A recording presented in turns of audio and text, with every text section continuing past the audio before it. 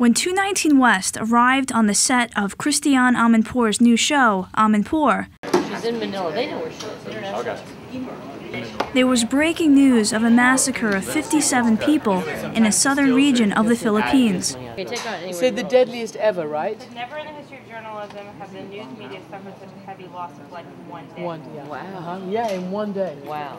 The Amanpour team was scrambling to find an expert from the Philippines who could provide insight into the killings. We really pulled together. I mean, this will be, our big hit, the top of the show. And they found one. 2, 1, effect. Tonight, a gruesome massacre in the Philippines. The journalists who were killed were actually going to an event where a candidate was just filing his nomination papers for an election that will happen 6 months from now. Afterwards, Amanpour sat down with the crew of 219 West to talk about her new show. It's one of the very rare programs on American television which talks about international stories, international affairs, brings you really vital information from abroad that's vital to Americans and American security and American, knowledge right now. The new program focuses on a single issue for a half an hour. It broadcasts overseas 5 nights a week, and then Amanpour has an hour program that broadcasts in the U.S. on Sunday afternoons. We're harking back on my program, I think, to the original mandate of CNN when Ted Turner started it in 1980, and that is to show the world to the world, to viewers here in the United States and around the world. Amanpour is keeping traditional journalistic values and using some new tools to accomplish that.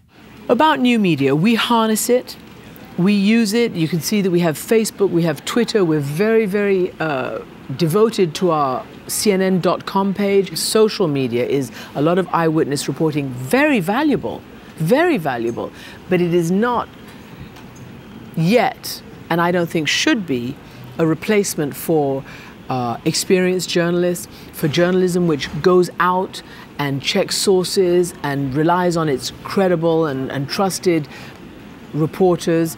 Amanpour is critical of commentators who don't offer fact-based reporting. Rival clans is closely. A lot of what happens on social media is commentary. A lot of what happens on many of the cable networks right now is commentary, what I call armchair pundits who sit back and who give their opinions from thousands and thousands of miles away on what's happening in a village in Afghanistan or in, a new endeavor in Iraq or wherever it might be. Now, commentary has always been part of journalism. But what I'm saying is that it should not overtake fact-based reporting.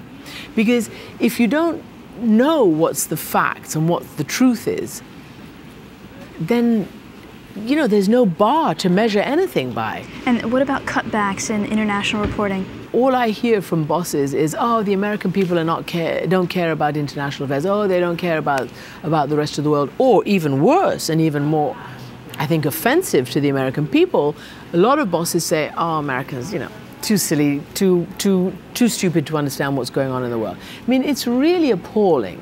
And I think people should start standing up for their rights. And information is a fundamental civil and human right.